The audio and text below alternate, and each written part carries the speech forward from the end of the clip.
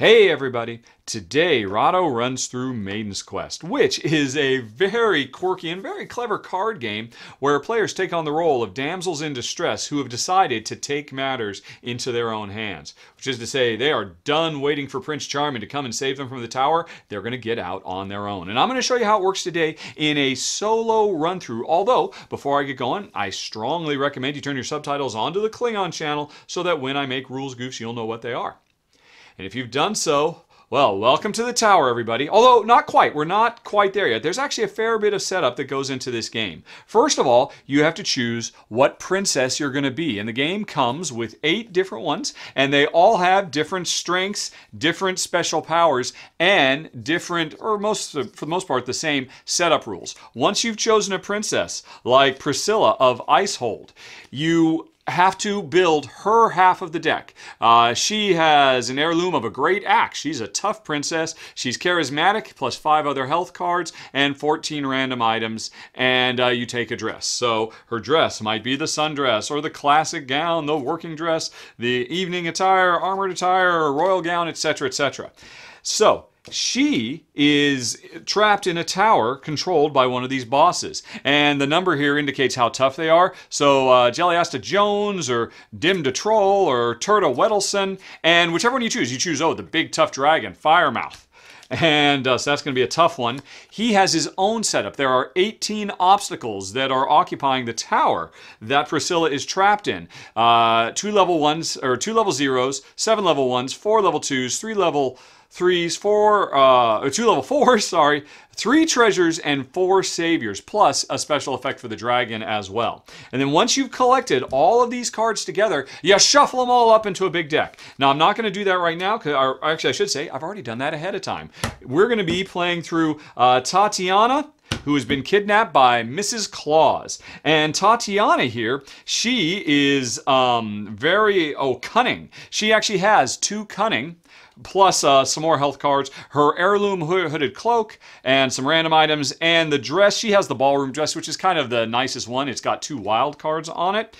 And so her special power is she can pick locks, which could come in handy. She doesn't have to worry about finding keys as much as other. So here's her hooded cloak, and a bunch of other items that were chosen randomly that you'll find in the tower. And then there's cunning, and let's see, she also has some raw potential. She's tough, she's charismatic, she's pious, and she's got a little bit of magic blood in her. And Mrs. Claus, well, let's see, Prince Charming is the one savior. Coincidentally, Prince Charming is in here trying to save Tatiana, but honestly, he's more trouble than he's worth. There's a couple of treasures. We have no idea what they are. You'd have to flip the card over. And some bad guys. A butler, an evil butler, orcs, forlorn lover, goblins, zombies, evil consorts, and a couple of doors. Now, all of this stuff gets shuffled up, including the boss and the princess herself. They all get shuffled up into the deck. And of course, you need to do some very thorough shuffling here, because everything was all bunched up like that. So let me just go on ahead and shuffle it a few times.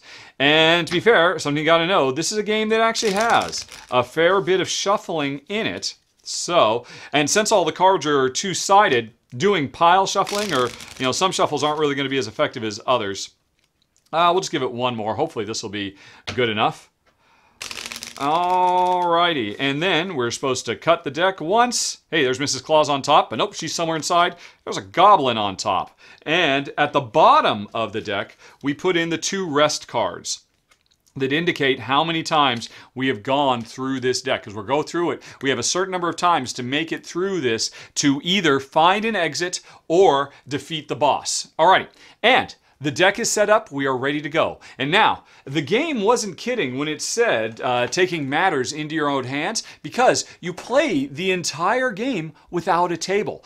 Everything you need is held in your hands. So you can play this standing in line, or in a car seat, or lying down on the couch, or what have you. I'm going to try and show you how to do that without cheating and using the table. Although, every time you make it to the end of the deck, you will have to reshuffle. And if you're like me, you'll probably need a table for that. But anyway, let's start going. Now, what happens is when you're playing solo, or actually when you're playing with any number of players, You start digging through the deck until you find an encounter. And I've started with an encounter right here, right on the top. We've run right into a goblin. But say the goblin wasn't. Say this chair. I happen to find a chair. I would ignore this. I would cellar it. I would put it at the bottom of the deck and keep on putting cards at the bottom of the deck until I ran into an encounter. We've run into one. Now, it's a level 1 goblin. And I am a level 1 character right now. Or I'm in level 1 of the tower, which means I have to face it. If this were a higher level encounter, I could sneak by it unnoticed and just put it at the bottom of the deck. But level 1s I got to deal with.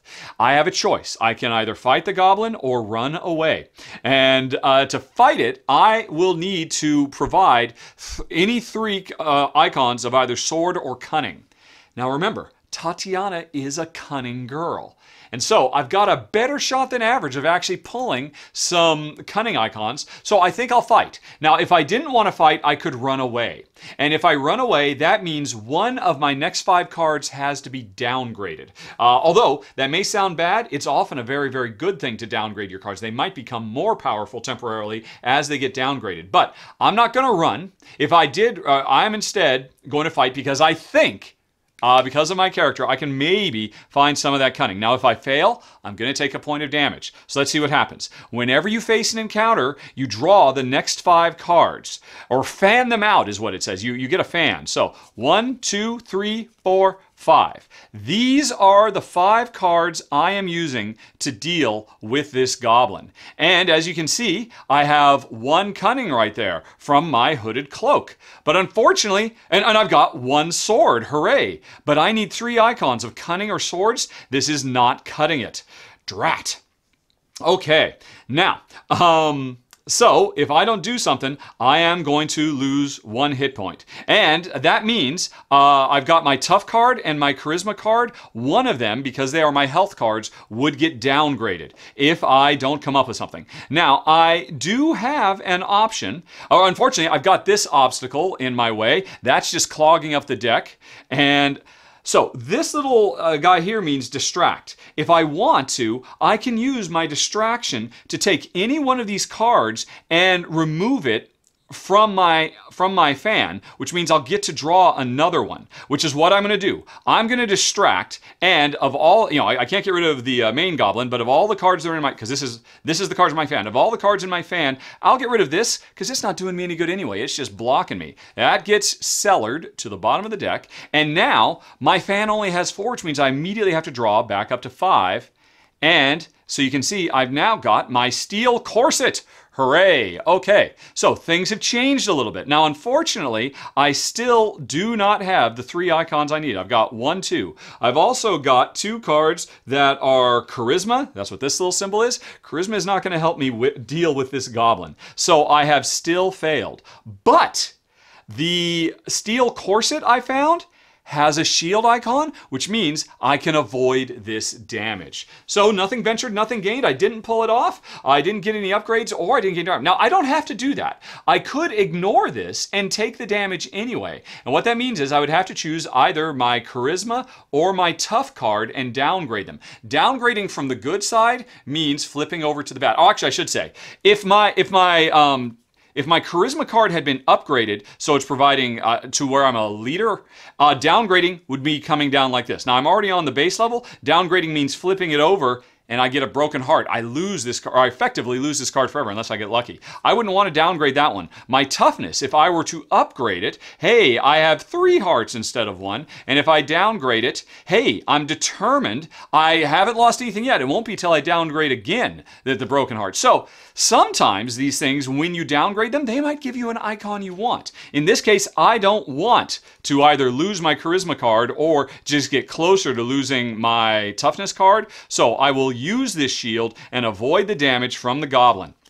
So my first encounter was a draw. I fought him off to a draw, and now all these things, the encounter and my fan, get put at the bottom of the deck, and as you imagine, that means I'm getting closer and closer to the rest. So now, I've had an encounter. Hey, look, it's a treasure. Remember, Tatiana's cool special power is she can pick locks and open treasure, but only when she and a treasure are in a fan at the same time. My Tatiana card is nowhere to be seen, so she's not ready to use her special power. So, what happened, like I said right up front, if I'm not looking at an encounter, I start basically discarding cards, cellaring them to the bottom of the deck. So, oh, hey, here's another goblin right away. Right again, I get to choose. I need the exact same thing.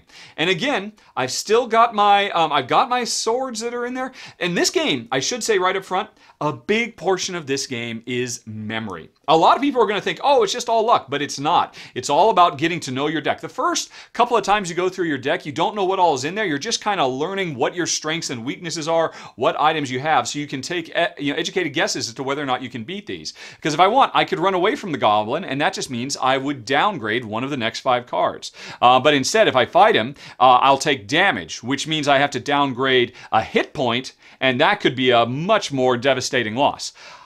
I'm still feeling cunning. I know I've got my other cunning in there. Let's see if I can pull it off if I find that plus some swords. So again, I'm going to fan 1, 2, 3, 4, 5. And once, that is more like it. I got my other cunning, and I found my halberd and my jewelry case. I'm going to hit this guy over the head with my jewelry case. Okay. Because you have to imagine I was stuck up in the tower and it was all adorned for me to stay there for years and years and, the standard fantasy tropes. But I am using this stuff. Although I'm not done yet. Now, here's an interesting thing. There is the haste. If I had chosen to run away, because I thought I couldn't beat this goblin, because there was haste, I would not have to suffer the downgrade. So that's nice. But since it is here, when I'm actually encountering, if there were another encounter here that were weaker than the goblin, I could use haste to swap the goblin for the other encounter in the fan, and that might let me pull a win out of nothing. But as it is, I've already won. I don't need to worry about the haste. I've also got, as I can see, the distraction. I could use that to basically dump one of these cards and draw another one. So that's really interesting. Because if I look, I can see down the hall, here's my encounter plus my fan. Down the hall, I can see next up is an evil consort.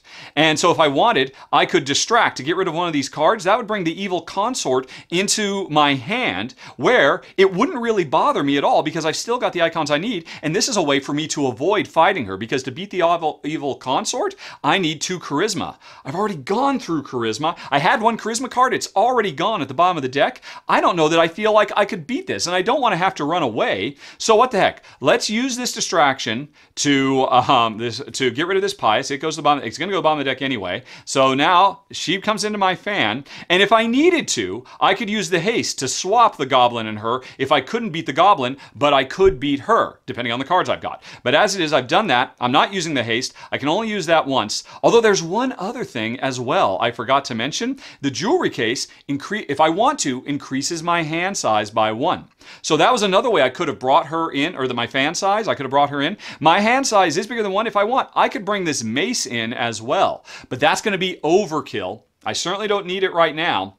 Although, maybe I will bring the mace in anyway, thereby revealing the next card is Tatiana. I can see I'm going to be able to use her special power later on. Although, the timing might not be good, because I've just used up my haste and my other, cunning, my other cunning. All right, but so worry about that in a second. This is down the hall. This is my bigger fan, and I've won. I've more than won. 1, 2, 3, 4, 5, 6. I totally squashed that goblin.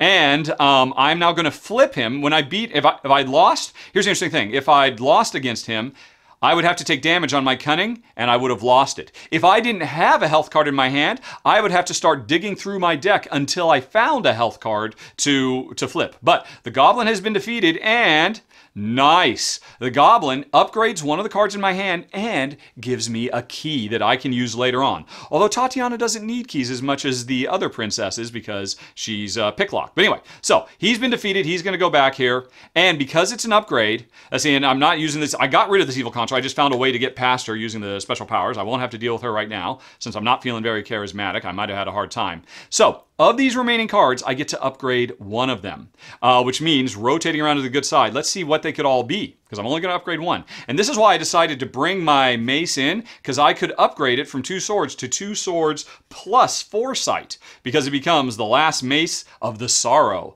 Or my skeleton key gives me, it turns my jewelry case from a sword and +1 to a key and magic. I don't think I need that because I already can pick lock, so I'm not going to upgrade that one. Oh, my cunning becomes sly. I might do that, so I can just keep on bumping up my cunning. But my halberd, which gives me this distraction plus sword, becomes a wild card when it's the Swiss Army halberd. Oh, those wild cards are nice. But look at this. My bunny slippers, which were giving me that haste, give me haste plus a wild. I think that's the upgrade I want. So I'm not upgrading any of the other ones. They're all staying at their regular. I've upgraded my unicorn, or my bunny slippers to unicorn slippers, and the rest go back. And that was a very successful encounter. Now, remember, I'm supposed to keep digging through the deck until at the top of my deck I have an encounter. There's one exception to that. If I myself am at the top of the deck, I get to take it easy. This is when I get to relax and not have to deal with anything. When I'm at the top of the deck, I still fan out 5. 1, 2, 3, 4, 5. Perfect. Oh my gosh, you saw me shuffle this, guys. This is nice. I get to use these effects. Although there's no encounter, so I'm not in any danger. Although I could have potentially been in danger because some bad guys do actually have hits up here, but that's only if you lose. I mean, so I was really in no danger. So what do I want to do? I could distract to draw another card into my hand, but the most important thing is Tatiana is up top. There's a reminder here. She provides cunning, and she gets to upgrade any card that has cunning or haste. No! Oh no. Well, okay. So that's my problem. None of the cards in my fan have cunning or haste. So I'm going to go on ahead and use this holy book for the distraction to get I don't know, to get this raw potential out of the way, which then brings manicured nails into my deck. Hooray, and it has cunning, so that means I get to upgrade it. So my manicured nails are now perfect nails. Nice, nice, nice. So I've done that. I've used that. Let's see, but also, I have to flip over here to remind Tatiana's power. Pick locks. If an undiscovered treasure is in the fan of Tatiana, discover it. There is one. So I get to discover this thing, I get to flip it, and it's a staff of power. She picked the lock. Normally, I would have had to have a key in my hand along with this to open it, but and this is a 2 double wild card. Very nice. This is a good first run. So I've used her upgrade. I've also used her special power to open a chest. That was the upgraded card. Let's see. Although, yeah. Now there's an interesting, I had one other choice. If I had not been able to use the distraction to get the what was it? The manicured nails, I still had another option for an upgrade because Prince Charming was in my fan as well. Whenever you are called upon to do an upgrade or a downgrade, you can do it on whatever card is appropriate, but a savior card like this, and there's a bunch of different ones. Jill the Viking, Castor the Shifter, me, the Troll, Magic Blast Megan, Minister Samuel, all these different, you can always, instead of doing an upgrade or a downgrade, you can flip them. And the interesting thing is, by default, if I don't flip Prince Charming, he's going to stay left behind. I say, hit the bricks, pal. We don't need you. And I just put him at the bottom of the deck. He is charming, so he does provide charisma, but I don't. I don't really make best use of him. If I had wanted to flip him instead of my manicured nails, or maybe if I hadn't gotten that, then I probably would have flipped him. He would have then be saved. I actually save him. He came here to save me, but I could flip him to save him, and he becomes more powerful. He's still charismatic. Now he can create a distraction, but all of these saviors, they're kind of bumblers because they always create a downgrade. He has to downgrade a key. Now, I don't care. I don't have any keys. So I wouldn't mind getting that extra distraction, even if he would lose a key that I might have had, because I don't bother with keys. But as it is, I didn't need to upgrade him because I upgraded the other card that I got. And so everything, myself and all these other cards, they go back to the bottom. And now I keep on exploring. This is not an encounter, so let's keep going. Oh, hey, here's a goblin. Okay, now it's any 3. I know I've gone through both of my charm now. So I feel less, even though I only need 3 icons, I feel less lucky, so I'm going to run away this time. Because I honestly, I don't really have my deck memorized. I remember I had 2 charms. I don't think I had any more. I have used my hood, haven't I? I think I've already gone through my hood. Let's see here. I mean, this is kind of cheating. I'm not really looking. I just want to, because again, this game, there's a sizable memory quotient to it if you want to play well. I think I've already used my hood. I am not feeling lucky. I think this guy might beat me and then I'd take damage. And you saw how on some of your health cards that could be really bad news. So I'm going to run away. Now, when you run away, you still fan out 5. 1, 2, 3, 4, 5. And as it happens, I made the right choice. I could not beat him. I've got my ballroom dress, which provides 2 wild cards. But that wouldn't have given me the 3 I need. I still needed some cunning or some swords, and I didn't have any. And this is really bad. Well, actually, Mrs. Claus, I could ignore. Wait, actually, do you get to ignore her when she's in a fan? Well, anyway, it doesn't matter. You can see this zombie was going to do damage to me in addition to the damage he did when I failed. And so I don't have to worry about that at all because I ran away. Whenever you run away, all you do is you downgrade 1 card and ignore anything else that came out. So I downgrade my magic blood, which means it would still be okay. I'd have to downgrade again. Although even if it gets downgraded all the way, it's a trapped soul. So it's still not the end of the world. Let's see. And I could download, or downgrade my dress, but then it's gone forever. I don't want to downgrade my dress. I could downgrade my fairy wings, which provide me with magic and a heart, and that would turn it into shredded wings, which is a distraction and a heart. Seeing those shredded wings flap around. And if it got downgraded again, it's aloft by will. Still a distraction, but I get hurt whenever I use it. So I'm going to have to downgrade one of these, either the magic blood or the fairy wings. I think I will downgrade the magic blood because it really, it actually made it better. Before it was just a heart. Now it's a heart and magic that might help me in the future. And so that was me running away from the goblin, and it's a good thing I did. All right, and now it's an Etten. He's a level 3. I'm a level 1. Remember I said this right up front. As you're exploring, you can sneak past higher level stuff. So I'm just going to sneak past. I could fight him if I wanted, but I'd need 6 swords or cunning. There's no way that's happening. So I'm just going to sneak on by, and there's a level 2 orc. I'm going to sneak on by, and now this is not an encounter, so I just go on until I find it's a forlorn level, also level 2. Go on. The evil butler. Going ahead and skip him. Level 2 orc. Right, I must be getting close. Oh, a magically locked door. Now, level 0s are a special thing that if you run away from them, they will not force you to downgrade. But if I try to open this magic locked door, which means I need to provide a key and a magic. If I fan out 5 and find those, great. I get to open this door, which would be lovely. But if I fail, and I'm more than likely to fail, I'll have to downgrade 2 things and take some damage. So you better believe I'm just going to run away from this magic door. And again, since it's a level 0, when you run from level 0s, you just skip them. You don't have to fan out. There's some fairy dust. And finally, I have made it through my first trip. Now, whenever this comes up, instantly you stop what you were doing, and you put this aside. Well, first of all, you upgrade. I've made it through level 1. Now I'm on 2A. I am now level 2. All those level 2s I got to skip past before, this time I'm going to have to deal with them. And I shuffle the deck, and I have to make sure everything still stays relative to the way it was before. Very important. Shuffle it up good. So I've now got some cooler items in this deck, but by the same token, I'm going to have to deal with the level 2s in here now in addition to the level 1s. Unless I can be sneaky and find ways to distract them or what have you. So one more quick shuffle. And then what do you call it? The deck. And hey, right there at the top is my defeated goblin.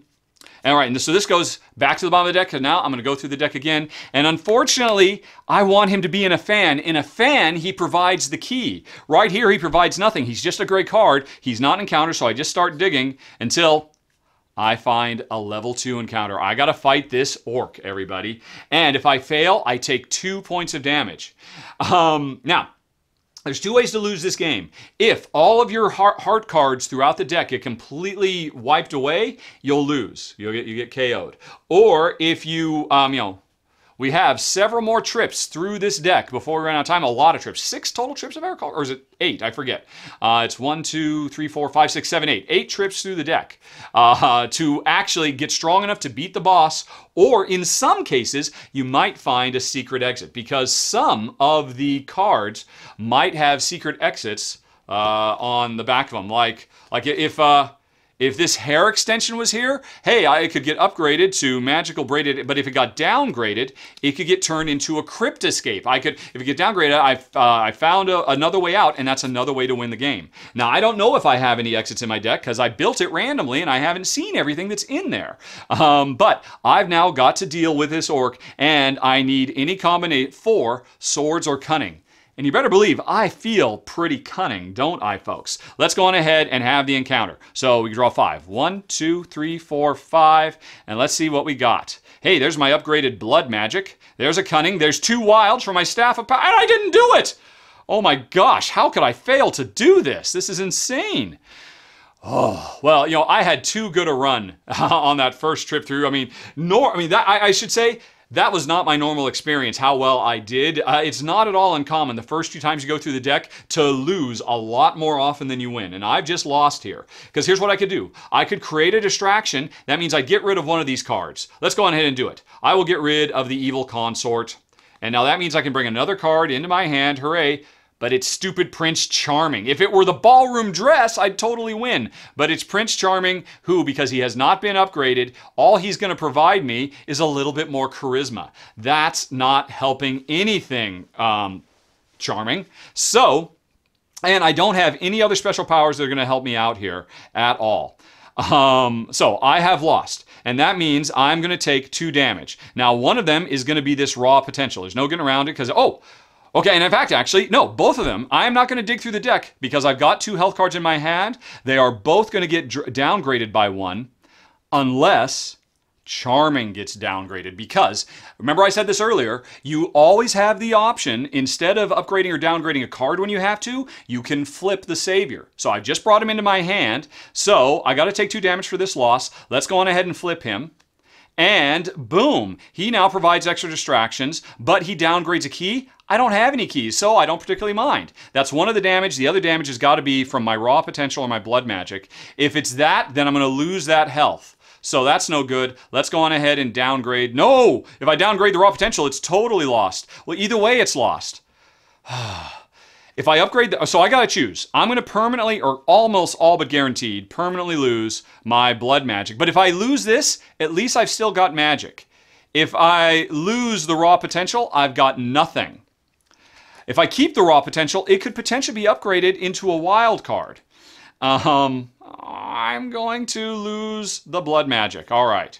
So boom. So now I've lost a hit point. Okay. And let's see here. Right, so that was it. And that was another encounter. Thanks, Charming, for nothing. All right, ballroom dress. All by itself, can't do anything. That's a bummer. Just got to go away. See it next time. Jewelry case, also a bummer. Bummer. Keep going till tough. It's the butler. He's a level 4. I need 5 charm or cunning. I'm not feeling it. He'd make me downgrade 3 cards. No, sir, evil butler guy. All right, keep going. Oh, here I am again. All right, so I'm going to draw 5. 1, 2, 3, 4, 5. And hey, here's an orc I don't have to fight. Okay, and I ignored this. This extra point of damage would be done if I lost in an encounter and he was in the fan, but as it is, I'm not having an encounter. I'm taking a breather because I was at the top of the deck, luckily. Now, it could have been that I could have been in the middle of this fan, and in the middle of an encounter, but as it is, I get to use her. Once again, I get to do an upgrade on any haste or charm cards, although unfortunately, my bunny slippers have already been upgraded and I don't have any other haste or charm cards. I don't have any instructions, but oh wait, I do have the basilisk skin purse, so that lets me get 1 more card into my hand. It's my other cunning, yo. I'm going to upgrade, and so now I have become sly. And, or let's see, don't forget her other power is that she can pick locks. She's not going to pick any locks this time. C'est la vie. The orc was ignored. Anything else I'm doing in here? Nope. So that was perfect. Another door. I need a key and a magic. I'm just going to sneak on past it. A level 1 goblin. Definitely got to deal with this guy. Or I mean, again, I could discard if I don't think I can beat him, because I know I just got through one of my cunnings. And what have I seen? See, this is the thing. You got to remember. Have I seen my dress? I think I have seen my dress. Have I seen that other power-up that gives me the wild cards? I think one of my slides, you have to make an informed decision here, you have to remember what you've done in the past. And so you could cheat. I think it's cheating anyway, and go look backwards. But you're not really supposed to do this. I mean, so I can see how much I've got left. That's why, again, there's a big, So yeah, all my wild cards are gone. I don't think so. I think I'm just going to run away from him. And so let's see. 1, 2, 3, 4, 5. Okay, so because I ran away, Ooh, Mrs. Claus came up while I'm running away, so I have to take a point of damage as well. No! I don't have to take that damage, but I have to take that damage. And I still have to discard for running away. Or not discard, downgrade. So I got to downgrade one of these. Can't downgrade a, treasure. Downgrade my fairy dust or my hard-toed boots or my flats. Well, they all have different things. If I downgrade the fairy dust to knee-high boots, I get a lot of charm. And there are characters in here who I could use that charm to get past. Okay, let's do it. Let's downgrade the hard-toed boots. So now they're knee-high boots, and those are ever so charismatic. That might help me later on with the butler, or what have you. So that was it, but I also have to take a point of damage, not his, but the other one. And as you can see, I have no hearts, so now I just gotta dig, and dig, and dig, and dig, and dig. This is letting me skip stuff, but it's also a missed opportunity. I keep digging, oh my gosh, until I found it. This just downgraded to the fairy wings to shredded wings. So that was bad. You can see how taking damage is a very bad thing. It can make you rush through the deck and miss out on opportunities. And now here I am again. I'm going to keep on going until I find another encounter. And that was my second trip through the deck. So now we are on to 2B. And I got to take the deck, shuffle it up again. Again, being careful. Remember, these are all two-sided cards, or most of them are. So being careful not to get them out of order. And I'm making my third trip through the deck. And once again, I'm going to be running afoul of more of the stuff, but hey, if I could, I might be able to. Now that I've got those knee-high boots that are incredibly charismatic, plus if I haven't seen those and a couple of my wild cards and the butler shows up, even though he's level 4, I might have a shot at beating him, which would be insane to beat that crazy butler at this. Anyway, so now we're on to B, and then after B, this goes away, and I'm on 3A, 3B, and then finally 4.